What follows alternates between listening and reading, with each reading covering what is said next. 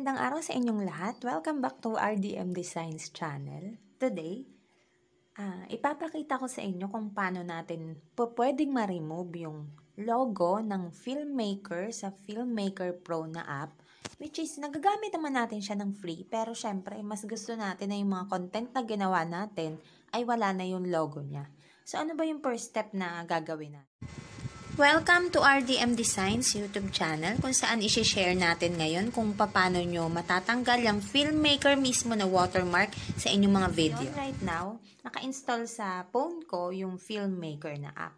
So, ang una nating step na kailangan gawin ay pumunta tayo sa Play Store.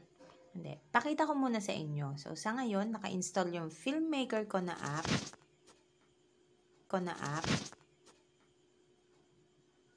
At of course, dahil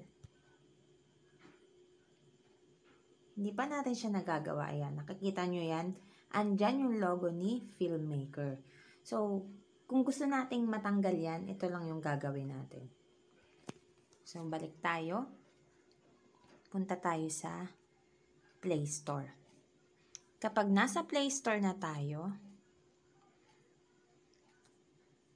by Filmmaker, for the meantime, so kailangan natin siyang i-uninstall. Uninstall this app.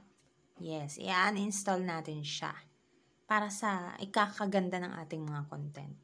After nyan, so na-uninstalled na natin siya, so wala na siya rito. Pumunta tayo. Susunod nating step is pumunta tayo sa Google, i-type natin ang Filmmaker Pro Unlock APK. Maghanap tayo ng version na bet natin. So try natin to. So, Filmmaker Pro Mod Unlock. So, ito na yung mangyayari kapag na-unlock na natin siya. So, wala na yung logo niya. So, click natin yung download.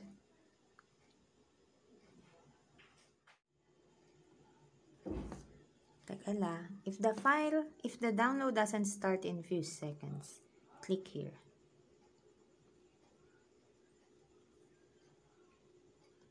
So, downloading na. Wait lang natin siya na matapos ma-download. 35.45 MB siya.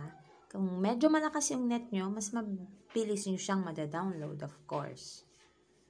Malakas naman yung net ko, pero I'm not sure. But ngayon, parang medyo matagal siyang ma-download. And now, our download has been completed. So, ito na yung APK natin. I-click natin yan, yung na-download natin na file, na installer.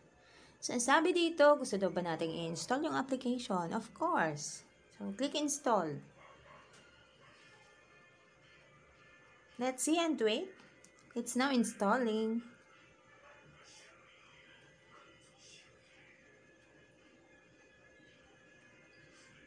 App installed. So, let's click this, open.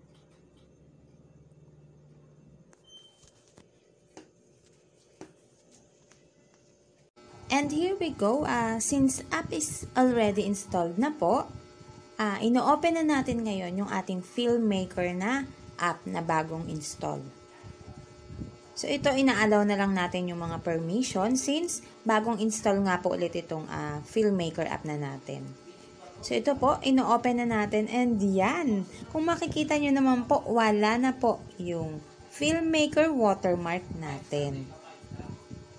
Thank you for watching guys, and kung meron po kayong mga katanungan, just comment down below and kindly subscribe to this channel for more updates.